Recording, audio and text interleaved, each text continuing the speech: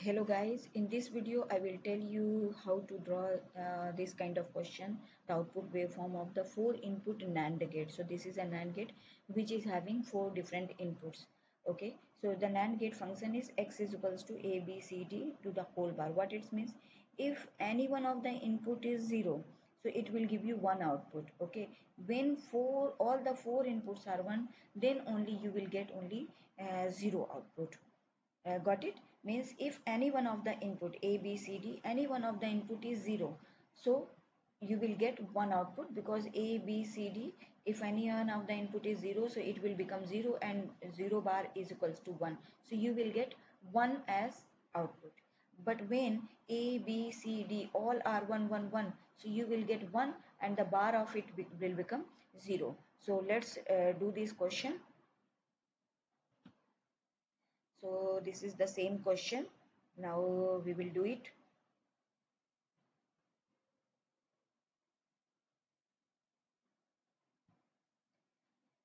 So here you can see this is 0. Okay, this is 0 0 0. So what you will get, as I already told you, when any one of the input is 0, so you will get 1. Here also this is 1, but here all rest of the inputs are 0, so you will get 1. Okay, this is your x output. Now at this point this is 0. Okay, so any one of the input is 0, so you will get still 1. Okay, next is 1. Okay, but this is 1, but b is 0. Okay, so it will become again 1. Here also 0, so no need to check rest of the inputs, so it will become, it is remain 1. This is 1, so now go to c, it's 0, so it will remain 1. Okay, 0 1 1, but a is 0. Okay, so remain 1.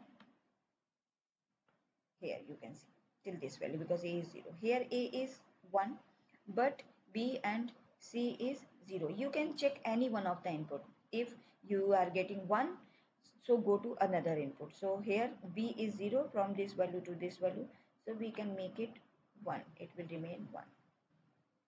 Okay, now you can see here a is 1, b is 1. So now we will go and check c.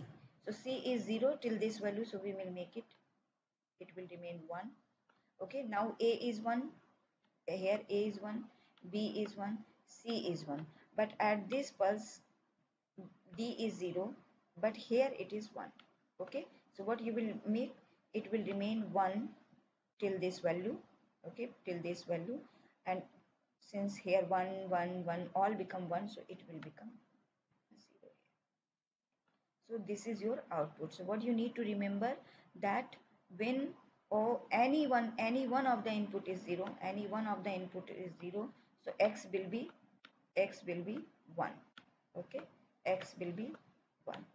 If when all the inputs are 1, when all the inputs are 1, then only you will get 0 output.